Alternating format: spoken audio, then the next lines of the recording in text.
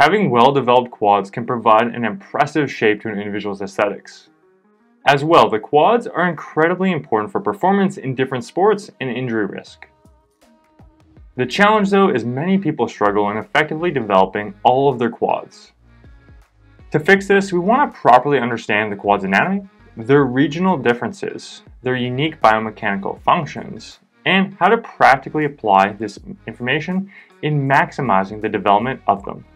The quadriceps, also known as the quads, are actually 4 different muscles: the vastus medialis, the vastus intermedius, the vastus lateralis, and the rectus femoris. All of these muscles run down the thigh and converge into one central quadriceps tendon, which inserts into the patella, which is then connected to the lower leg via the patellar tendon. The vastus brothers all originate on different parts of the femur, whereas the rectus femoris originates on the front of the pelvis. Due to this, all of the quads extend the knee, but the rectus femoris also flexes the hip. The femoral nerve innervates all of the quadriceps muscles. Generally, you would argue that since they're all innervated by the same nerve, that we cannot preference any of them. However, there's actually some research indicating that our exercise selection and execution can actually impact hitting the different muscles as well as targeting different regions of the muscles. Firstly, the femoral nerve divides into a proximal and distal branch. This means it's very possible that the proximal portion of the quadriceps and distal portion may be stimulated to different degrees. This is most notable in the rectus femoris, which has shown varying activation levels proximally and distally between activities that challenge hip flexion versus knee extension. Further, due to the rectus femoris being a 2-joint muscle, its ability to effectively create mechanical tension during exercises where the hip is flexing is reduced. For instance, during exercises such as squats, the rectus femoris is not nearly as stimulated as the vastus muscles. In fact, research has shown that the rectus femoris does not grow well from squats, whereas exercises like leg extensions, where the hip is static, are a much more effective option for targeting it. This means that in order to stimulate the rectus femoris with knee extension type movements, we need the hip to be static, such as during leg extensions, which have shown great results for growing the rectus femoris, and other quad muscles. As well, we discussed earlier that the rectus femoris is a hip flexor as well as a knee extensor.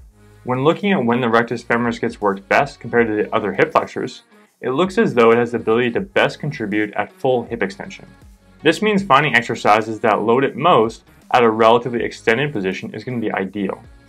This could be done through movements like an active straight leg raise, where the individual has an ankle weight, or it could be done through movements like a reverse Nordic, where we maintain a hip extended position and have to isometrically perform hip flexion throughout. When looking at the best exercises for building the quads, an important discussion is range of motion. Norkoev et al. 2014 looked at training the quads at either short muscle lengths or long muscle lengths and found that long muscle lengths resulted in more hypertrophy of the quads. Kubo et al. 2019 compared training full squats and half squats for 10 weeks and found that while not significant, the quads grew slightly more with deeper range squats. Further, a brand new study from Pedroso et al. 2020 compared full range leg extensions versus partial range, where they actually had 2 groups for partial range, one doing the top half of the range and one group doing the bottom half of the range. When looking at the amount of muscle growth the quads experienced, they saw that the full range and bottom range groups were very similar, with the bottom range seeing actually more growth at a few sites, whereas the top half of the range had less growth overall. These studies reinforce that where possible, we want to emphasize getting into a deeper degree of knee flexion when training the quadriceps, as they'll likely experience stretch-mediated hypertrophy. Alright, now we've laid out all of the important information that we can use to select the best exercises. Let's get into them. First up, deep squats. The squat is one of the most researched exercises, and time again, we see that deep squats can build up an impressive set of quads. Now, not all squats are made equal when it comes to growing the quads. Since that's our focus, there's a few key things that we want to see while squatting. Number 1, a more angled shin. As our knee travels more forward, it generally encourages a greater demand on our quads. Number 2, a relatively upright torso. You're not going to be able to stay purely upright, obviously, but if you're hinging significantly at the hips, you're going to be loading your glutes and back more than your quads. Number 3, a more forward toes position. I want to be clear here, this doesn't mean that you have to have toes perfectly forward, but as you take your feet more externally rotated, such as past 30 degrees, it will decrease the relative loading on the quads. So if you're someone who squats like you're doing a plie, you're going to want to work on that. If you struggle in executing an upright squat with your feet more forward and an angled shin, then I'd highly suggest utilizing some sort of option for elevating your heels. This can be a game changer for those who are trying to build their quads.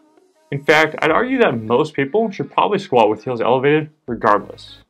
There's a reason Olympic weightlifters, who often have incredible mobility and squatting prowess, still use heel elevated shoes when they lift. If you want more information on that, I'll put a link down in the description box below on a video that we made on this topic.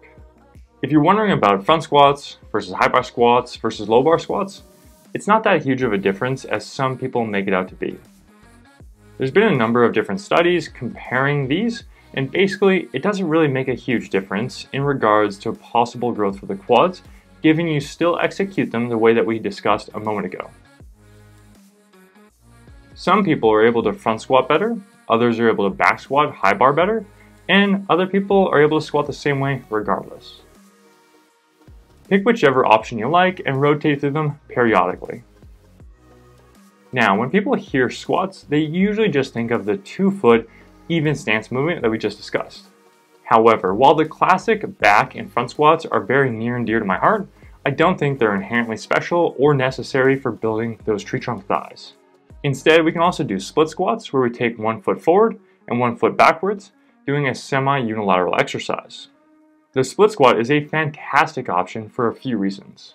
Firstly, it often allows individuals to check all of those boxes that we just went through on squats more easily.